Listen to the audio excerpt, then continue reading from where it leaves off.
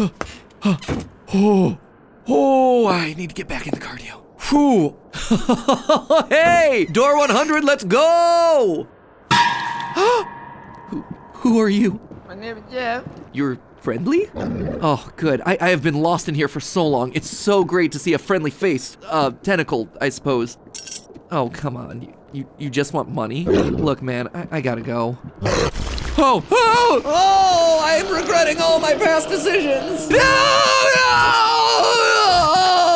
Hello, Internet. Welcome to Game Theory, where today there's even more lore indoors. Gotta love those triple rhymes. Today we're revisiting the world of Roblox Doors, the game that totally pulled a Scott Cawthon on us by releasing their new Hotel Plus update a few hours after our last theory on them went live. Gotta love getting trolled by indie devs and validating our theories mere minutes after upload. Though in this case, I'll actually let it slide since the GT Live Couch is a painting that you find inside the game. It's awesome. It's also something we were made aware of many times over on the Game Theorists subreddit. Speaking of, if you too want to join in making me aware of very obvious Easter eggs, hop on over there and help me push this community to 800K. You guys are the best. Seriously, I'm giving you a hard time, but it's fun. I'm glad that you're all excited about it. I'm just as excited as you are. And while I joke and say invalidating our theories, that's actually not true in the slightest. You see, with this new update came even more hidden secrets and bits of lore to chew on. Some of it was small stuff like piles of rotting flesh spread around door 100 where we encounter the figure, providing additional evidence that the creature is probably a homunculus made from flesh and bone like we talked about in our previous episode. But then there were some bigger additions. More monsters, more dialogue, and literally 1,000 more rooms to explore as we try to make our way out of this haunted hotel. So unpack those bags, dudes. We're checking in for another night's stay of Roblox door lore. Let's start with one of the new areas added to the game, door 52. Once you escape the figure lurking around the library in door 50, you're greeted by a safe haven filled with 3 new faces, if you can call them faces. First off is Jeff, the black tentacled shop owner with his tip jar trying to raise money for college. Fill up the jar and suddenly he has enough. Kind of makes you wonder how much these gold coins are actually worth. Some tells me that'll wind up as a YouTube short in a week or two. The other entities that we see are Bob, a skeleton that doesn't say a whole lot, and this guy right here, a little red goblin named, creatively enough, El Goblino. This guy tells us a lot. Literally, he has a ton of dialogue. The first thing to notice is his constant use of the word dude, which isn't a translation error. Instead, it's a reference to the streamer XQC, who not only says dude a lot, but is also known to occasionally go goblin mode during his streams.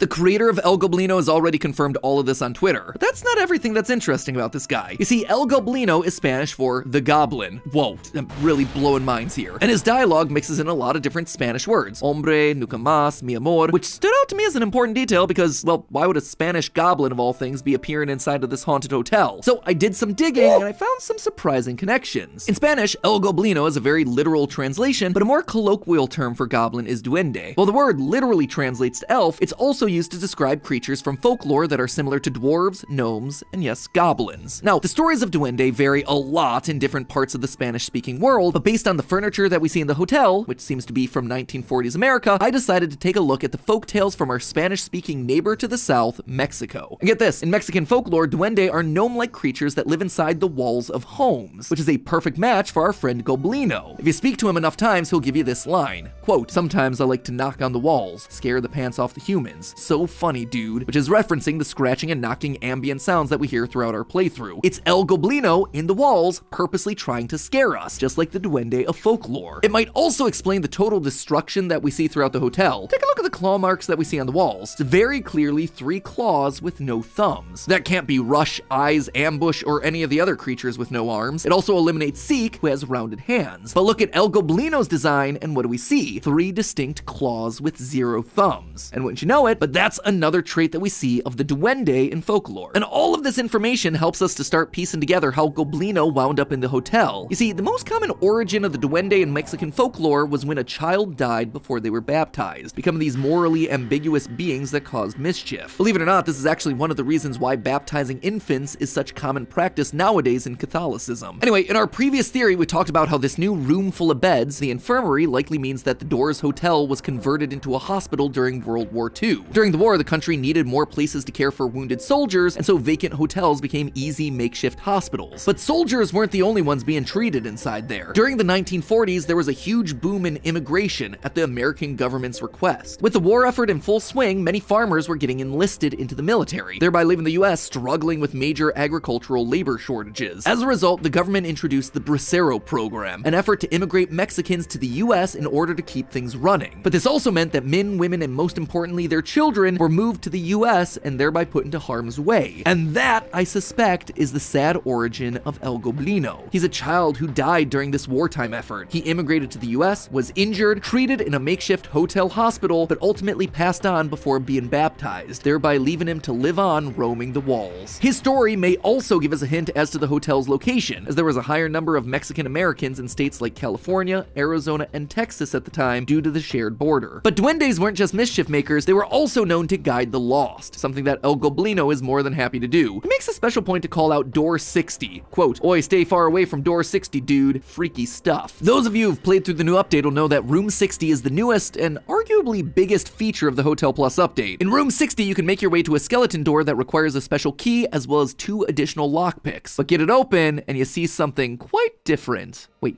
is that a new entity? We call that one subscribe. Quick, use your crucifix on it to survive the attack.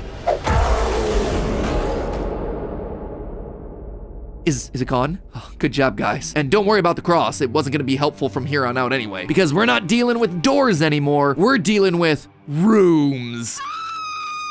Yeah, the naming conventions for these Roblox games aren't super exciting. Behind the secret skeleton door are a series of numbered rooms with an A in front. These are actually a recreation of another Roblox game, the one that actually inspired the creation of Doors in the first place, Rooms, created by Nico Rocks 5555. In this new area, you travel through what appears to be an office building with lockers, desks, and corporate mandated succulents. And unlike Doors, where you just stop at door 100, instead your goal here is to reach room 1000. Yeah, but that should be no problem, right? You just run a bit longer. Wrong. You see, there are 3 brand new entities that you have to deal with in these rooms, and you'll be doing it with 0 help. The candle and crucifix are no longer working, and even our spiritual buddy guiding light isn't here. Instead, when we die, we're given another kind of death screen, a yellow screen with a new soundtrack that gives us the name Curious Light. And Curious Light is less than helpful. I'm not too sure on what I should call it. Well, it usually attacks around room A60, so you could just call it A60 or A120 again? This shouldn't be hard to figure out either. Look, I just spent an hour trying to get here. The last thing I need is your sass. Anyway, if you do get to the end and finally reach room A1000, despite the unhelpful voice, you end up in a weird void full of doors floating through space. You can then cross the bridge to enter the final door and return to Doors, the game,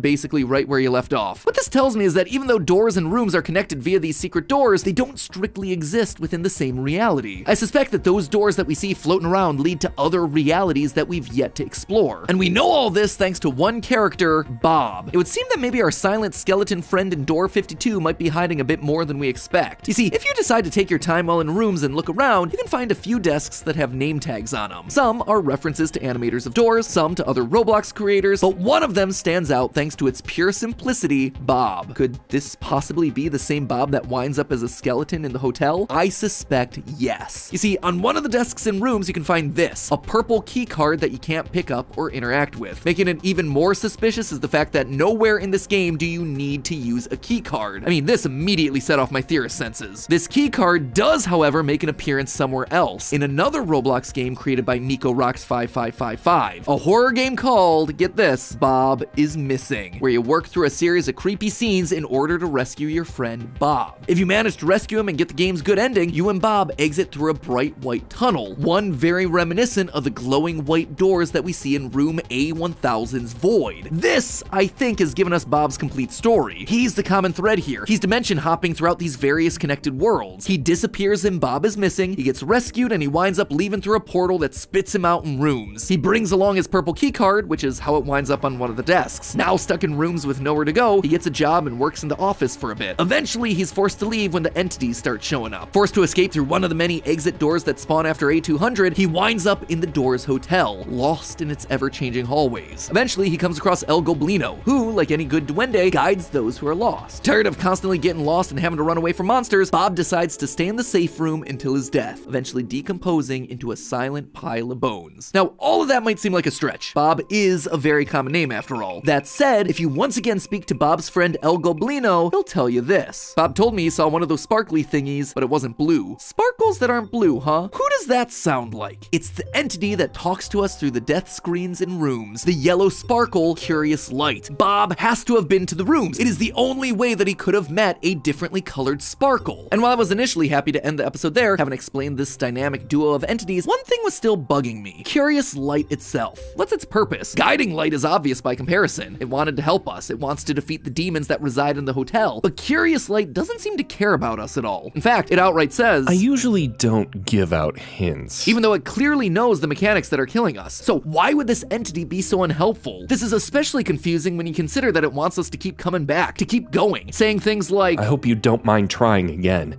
It would be helpful. And hurry back, we're not done yet. Why would he speak to us in such a careless tone but then push us to keep trying? What are we not done doing? Just didn't seem to make sense until I remembered what was at the end. If we succeed, we enter the void with dozens of other doors, new worlds, and more importantly, a door back to our world full of demons and evil entities. I think Curious Light needs us to get to the end in order for it to access that room and all the other dimensions that it holds, including our own. Why? Well, we established last time that Guiding Light was an angel of some kind, helping out the player to defeat the demons that roam the hallways. So it would make sense then for Curious Light to also be an angelic figure. But these angels are clearly limited in what they can do. They can light the way, but they can't physically interact or interfere with the world. That's why Curious Light needs someone else to help it get to that exit, and in so doing, give it the freedom to go somewhere else. So that's what we explicitly know about it, but I suspect we might be able to take this one step further. This game has shown itself to have plenty of religious imagery. One does not simply add a crucifix, demons, angels, homunculi, and unbaptized goblins to the game without giving some sort of religious undertone. Which then prompts the question, have there ever been curious angels anywhere in the Bible? Yes. In fact, the last time an angel got a bit antsy, it didn't end too well for humans. According to the Bible, there was one angel that shone brighter than all the others, one that got bored of their current post and eventually challenged God. Their name was Lucifer, also known as the Morning Star. Could Curious Light actually be Satan in disguise? Could it be that by getting to room A1000, we've managed to release him into other dimensions? Maybe. Let's just say I wouldn't be surprised if we see Curious Light make an appearance in future updates of Doors, and when he does show up, I ain't gonna trust him. But hey, would have been way easier to take on Seek and led to much less PTSD if I'd just been smart and saved up my gold coins to buy that stupid crucifix in Jeff's shop. Fortunately, thanks to today's sponsor, SoFi, you can not only save your money smartly, but also make money while you're doing it. SoFi is the all-in-one finance app that's designed to help you with your banking. Trying to save for your first house? SoFi can help. Need to save money for college? You don't need to start up a black market like Jeff. SoFi's got you covered. Anything you need from a banking app is right there at your fingertips, literally, because their mobile app makes everything super easy to follow. If you follow our Instagram, you might have noticed that Stephanie and I went on our first vacation without Ollie in 5 years. It was a big deal, so we wanted to splurge a little bit on a bigger room with an ocean view, and thanks to SoFi, it was super easy to save up so we could. Not just because they make the whole process simple by allowing you to set goals, but because when you save with SoFi, you can earn more money on top of the money that you're putting in thanks to their up to 3.75% annual percentage yield. That is 12 times the national average. And all of that with no account fees and up to $250 when you sign up for direct deposit. That is even more money on top of all the other money that you're earning. But if all of that wasn't enough to sell you on the idea, SoFi has got one more bonus to offer you theorists specifically. If you go down to the description and click my link, or just scan the QR code that you see on screen right now and open up a SoFi checking account, there is a chance for one lucky theorist to win $10,000, which, you know, is gonna help a lot if you're trying to save up. So go ahead, make sure you use that QR code or my link, SoFi.com/GameTheory. That's SoFi.com/GameTheory, because that is the only way that SoFi is gonna know that we sent you. That way you guarantee that you're put into the prize pool. Good luck winning the $10,000, my friends. Can't wait to see which one of you walks home with it. Thanks again to SoFi for sponsoring this video and for offering to change at least one theorist's life. And as always, my friends, remember, it's just a theory. A game theory! Thanks for watching. I'll see you next week.